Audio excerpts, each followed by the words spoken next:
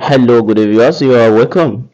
We have this equation here: x raised to power 4 minus 4x to power 3 plus 6x squared minus 4x plus 1 equals 0. So we want to know the value of x, and the value of x must be a real number. So therefore, what I'm going to do is that I'm going to reduce this equation. So how am I going to reduce it? Let's see. So now I'm going to divide through by x squared. I'm going to be having x raised to power 4 divided by x raised to power 2.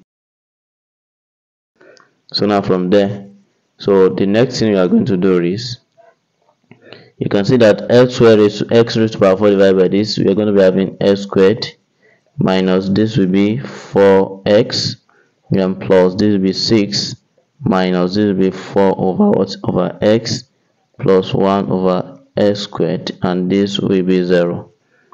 Are you following? So now from there we move on. So we're going to see from here, I'm going to do some rearrangement. So we have x squared here, 1 over x squared. I can take this to this place, x squared plus 1 over x squared. Then I can take this and this together, minus 4x minus 4 over x, right? Then plus 6 equals 0. Are you following? So now from there, so we see that here you have x squared plus 1 over x squared. Here I can take out this negative. I have then 4 outside. I have 4 being the common factor, x minus or plus, because I've already taken out the minus, 1 over x, right? Then plus 6 equals 0. So now from there, the next thing we are going to do is, you can see that we have x squared plus 1 over x squared minus 4x plus 1 over x plus 6. So from here now, let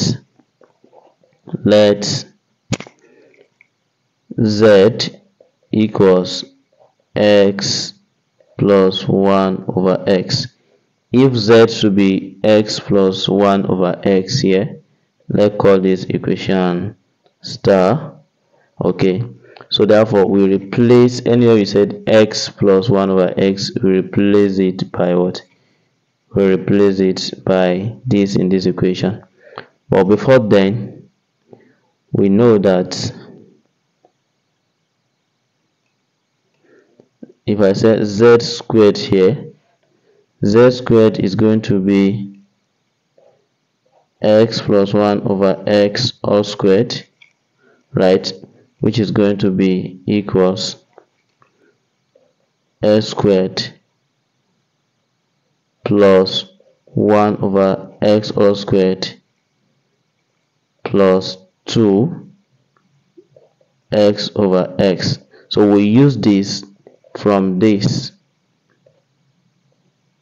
a plus b all squared will give us a squared plus b squared plus 2ab. So that is perfect square. That is what we actually use here to get this.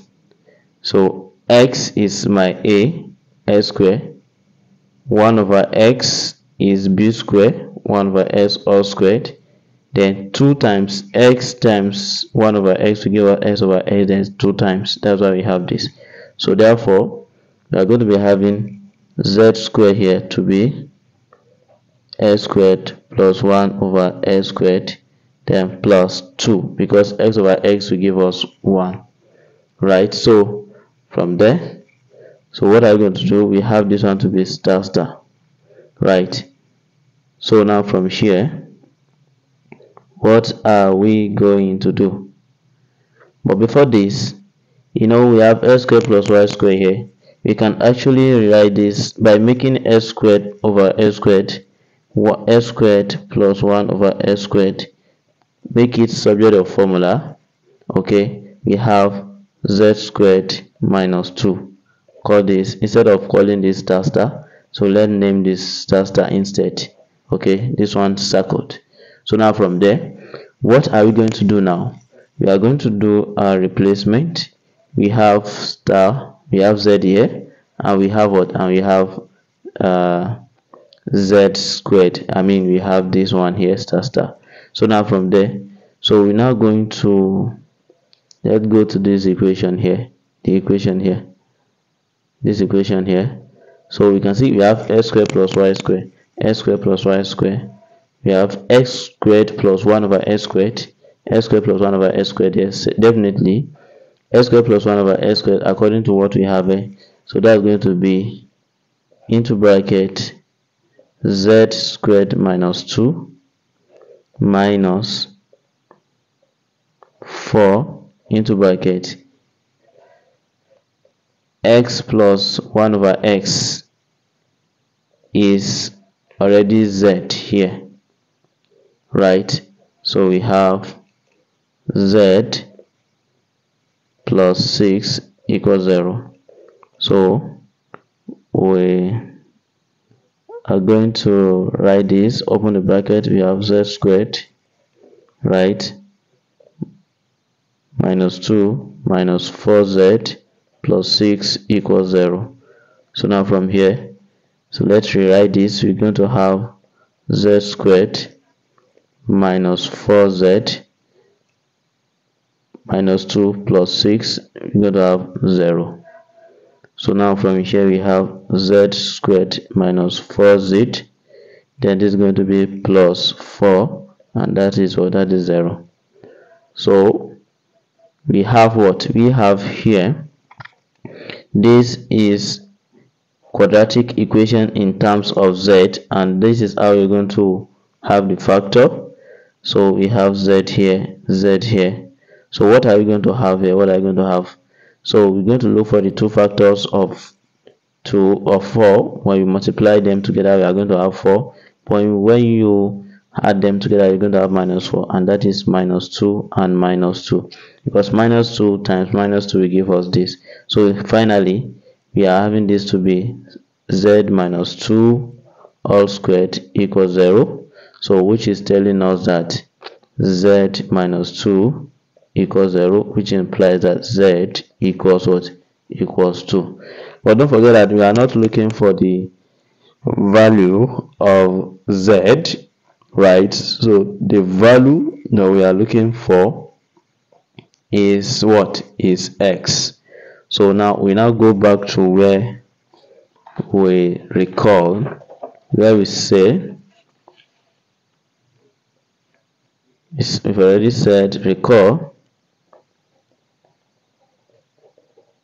that you need to recall that z equals x plus 1 over x, and we've already gotten x, so which implies that z is 2. We have x plus 1 over x, which is equals to 2. So now from here, what are you going to do? So let's try to clear the fraction by multiplying x throughout. X plus 1 over x equals 2 times x, right? So we have x squared plus x over x. If these two cross to this side, then we have 2x. So now from here we have x squared plus 1 equals 2x, right? So we have x squared minus 2x plus 1 equals what? Equals 0. So now from here, what are we going to do? So we see that this is going to be x then equals 0. So now what are we going to put here? You can see that when you have minus 1 times minus 1 will give us plus 1, then minus 1 times minus 1 will give us minus 2. So therefore we have x minus 1 all squared equals 0. So therefore we have x minus 1 to be 0, then which implies that x equals what? 1. So we have x equals 1 to be the solution to this problem. So if you find the class and you can see that this x belongs to what? The x belongs to set of real numbers. So that is the solution. That's the real number we have.